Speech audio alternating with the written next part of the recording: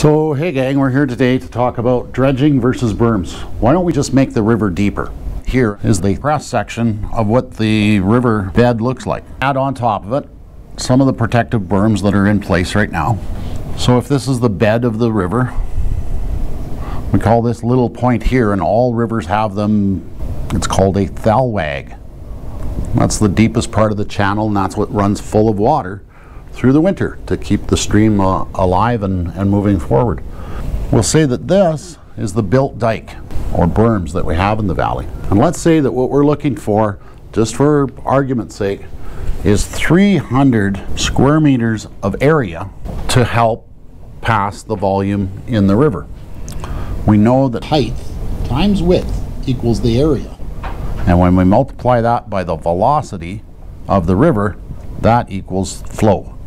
So let's say the river was moving at 2 meters per second. We could say that we have our 300 square meters times the velocity of 2 meters per second gives us 600 cubic meters per second of additional flow. So in order to achieve that, if we were going to make the bed of the river wider, the Red Deer River averages approximately 200 meters wide. So to achieve 600 cubic meters of extra volume at 2 meters per second, we need 300 square meters of area.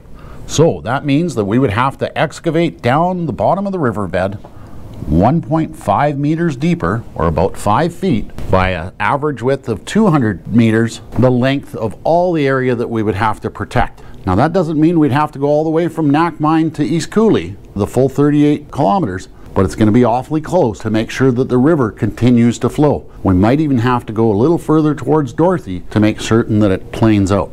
One of the challenges with that dredging, as we all know, the silt loads in the Red Deer River are pretty high. It's going to start to fill up until it finds its natural level once again. A very big undertaking, very impactful on the fishes and other aquatic life that's in the river, and we'd have an immense amount of material to get rid of or waste over that length of time. So what traditionally has been done in many rivers throughout North America, and in fact the world, is we add berms. And the math on those, or the arithmetic I guess is what it boils down to, is if we have to make another 300 square meters of area, our velocity is going to be the same, we know that we can build on top of the existing dikes, make them a little wider, a little broader, and our material is going to have to be 1.5 meters high, just like it was down here. And we'll say that it's 200 meters from side to side.